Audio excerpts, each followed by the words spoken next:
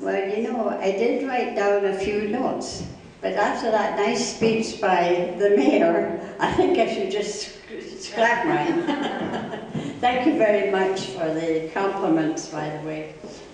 Our club started roughly around 1945, long before you were born. And we met one or two in the houses in Fort William and one or two in the houses in Port Arthur. And after a while, they decided to amalgamate, and they called themselves a club. And their first name was the Lakehead Society of Fine Arts. That's my husband, by the way. That's not exactly what he called it. But from that point on, you know, we had a lot of flamboyant presidents, and whenever we got a new president, there was always changes. And the first change we had was after the Society of Fine Arts. We changed the name.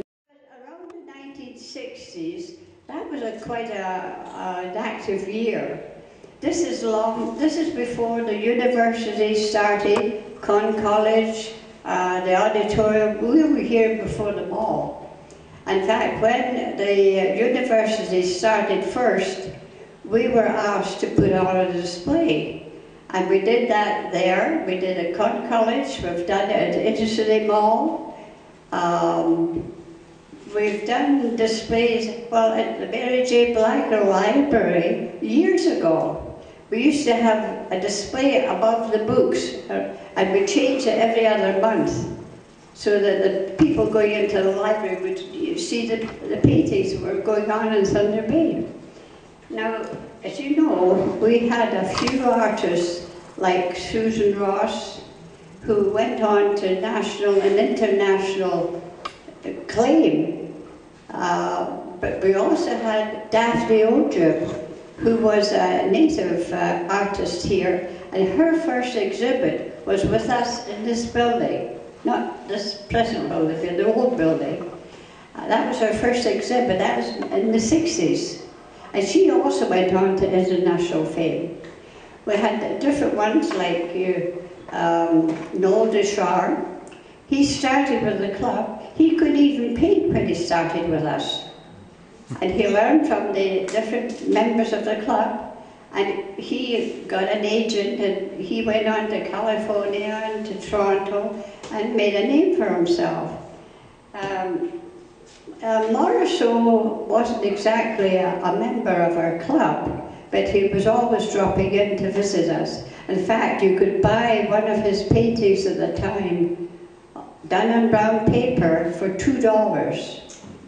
I mean, that's in the 60s. Now, of course, our gallery here was called the Marina Gallery. It was never called the Baggage Building. That's a new name we have given it. I'm not exactly crazy about the name.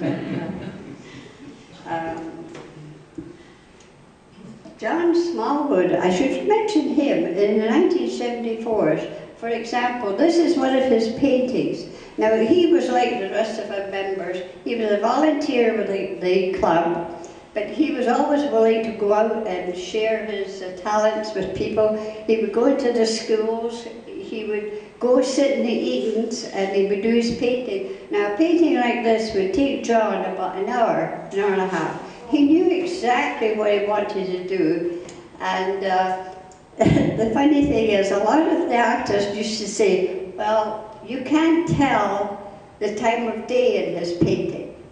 But if you look closely, John didn't bother about that on his way to the bank. And of course, John is gone now, but that was done in 1974. And we've had different exhibits. For example, when Waverley Park Towers opened up first, we were the first ones asked again to do a display in their big open area in the bottom. And as I say, the and College again.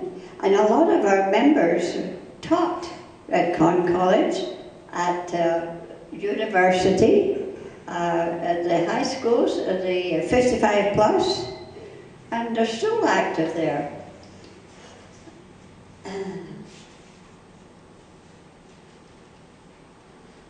And of course, with the assistance of the City of Thunder Bay, over the 60 years, we had a strong volunteer membership in the Lakehead Visual Arts that has operated and maintained the LVA for, well, 60 years as a club. And as I say, we're all volunteers. We put on these displays, hoping that people will enjoy them and that are encouraged by the work done by the artists in Thunder Bay. In the 70s, they were also very active as well. And then in the 80s, but as I tell you, every time we had a new president, there was always new things happening, which is good. You know, it's like City Hall. We get new council in, it's good, you know, we get changes. But that's about all I can say. As I say, we are an active member. We're still going, but this is a gorgeous building. It really is. As I say, we don't particularly call it the baggage building, but as a marina gallery, it's lovely. It really is. And thank you, Mr. Mayor.